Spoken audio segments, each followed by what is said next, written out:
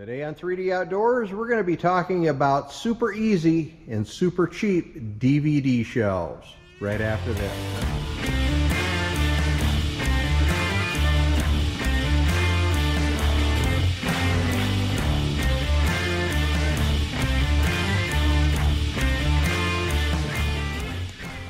All right, decided I wanted to get the DVD collection down on the main level of the HQ. I do have in the main entertaining room in there, I can store a few DVDs in there, but out here we've got the 75-inch TV and the surround sound, and I wanted to get the movies down here. I always had them upstairs in the loft area up there. People could see them. They're like, wow, you got a lot of DVDs up there. But every time I wanted to get some, I had to run up there. I only kept a few down here. So how could I build something super easy and super cheap for the DVDs? Didn't want to spend a ton of money on it. Well, this is the way to do it. Let me tell you, this is super easy and super cheap. Let me show you what I did. And this is all over the internet, not my idea, not laying claim, but I can't give anybody credit either because I don't know who came up with it first. So let's take a look. All I needed were 2x4s and 1x2s. You heard me right, that's it. I've got, what do I got? 1, 2, 3, 4, 5, 6, 7, 8, 9, 10 2x2s and 3 2x4s in that whole rack.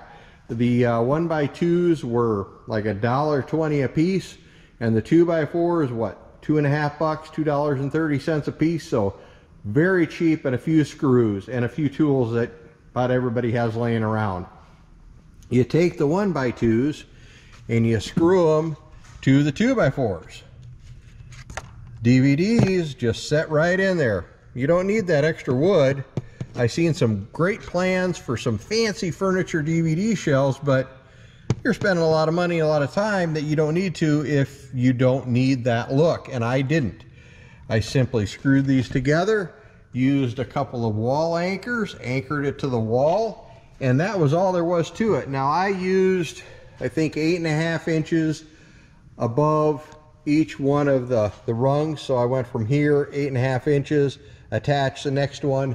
That gave me 10 rows. I was a little short in the top, but there's plenty of room there to hold the DVDs on the end. And I kind of left that for some of the bigger box sets. But as you can see here, let's see, there's NCIS, that's in boxes, so those fit. The Stargate ones, those fit. So if you do 8.5 inches, you got enough room to get them in there and put them in.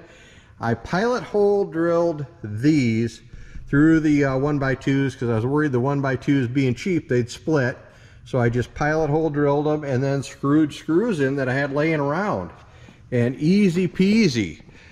That's all there is to it. You just lay it out, make sure it's square, screw it together, set it up against the wall, put your wall brackets in, and start setting your DVDs in. Like I said, you just grab them, set them right in. Back of the wall holds it, nothing needs to be here, and the front holds it, so it isn't going anywhere. It's sturdy as if you had wood all the way across.